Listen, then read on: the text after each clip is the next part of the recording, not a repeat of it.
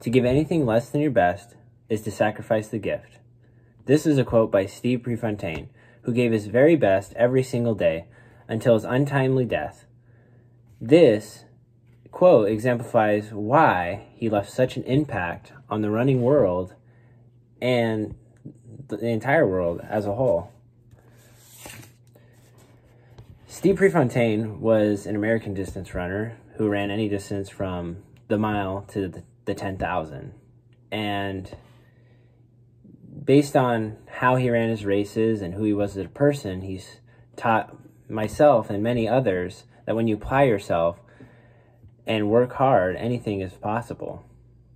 I myself have a great respect for Steve Prefontaine, and I first learned about him when I was younger, when I watched the biopic film Without Limits, and also did more research about him later on in my running career when I wanted to learn about great runners. He truly is inspiring and is considered one of the best American runners ever. Now, Steve Prefontaine will be remembered for many qualities. Today we'll be discussing 3 qualities that I admire most about him and why I'm making a tribute towards him today. Now, these 3 qualities are his gutsiness, or gutsy. He was relentless, and how inspiring he was. Now, let me begin by explaining his first admirable quality. Now, the first quality of being gutsy, gutsy pretty much means how tough or strong someone is. And one moment in Steve's life that exemplifies his gutsiness is the 5,000 meter race in the 1972 Olympics in Munich, Germany, or in the Munich Olympics. His goal going in was to win, obviously, and he wanted to close his last mile in sub 4 minutes. Now, why is this gutsy? Why is this something that's considered tough? Because that's not an easy thing to do when you've already run 2 miles, to commit to doing something really hard. Now, he did get close to this. He ran a 4:04 last mile, and it was really hard and got 4th, but regardless of the finish, he proved to everyone that day that he was a tough runner that was willing to go after it regardless of the odds.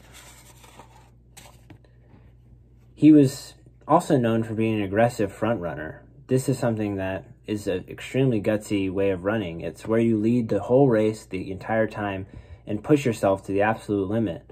You have no one pacing you, you're just pushing yourself.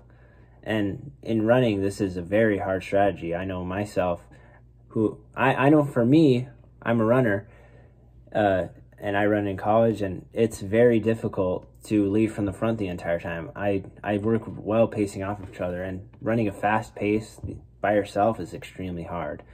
He was basically pulling the entire race. He was a pacer that never lost. And now that we've talked about how gutsy he is, let's talk about how he was so relentless. Steve Prefontaine was extremely relentless.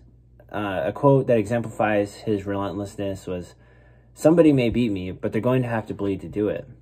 This is pretty much saying, you may be able to beat me, but you're going to have to work extremely hard and push yourself to the very limit in order to beat me. And I think that's something that shows how relentless he was. He wasn't going to just give up easily. You're going to have to work to beat him. All considered, you could see why so many people love Steve Prefontaine and still look up to him today. Steve Prefontaine was truly inspiring, and he's considered one of the greatest American distance runners of all time. And one thing that made him inspiring was how he fought for the rights of many athletes, track athletes, back in the day when the AAU was where most athletes resided. It's the Amateur Athletic Union. And he wanted to get paid as an athlete because many athletes didn't back in the day. And his goal was to get many track athletes paid like they are today. And he was a huge pioneer in all that. That's why he's so inspiring. Finally, his legacy has continued to impact myself and many others in the running world. Steve Prefontaine inspired us all to be gutsy and relentless, and he's taught me and others to give our best in everything we do and whatever we're passionate about, and to never sacrifice our potential. I'm very thankful that I learned about Steve Prefontaine because he's taught me how to my best life possible. Thank you.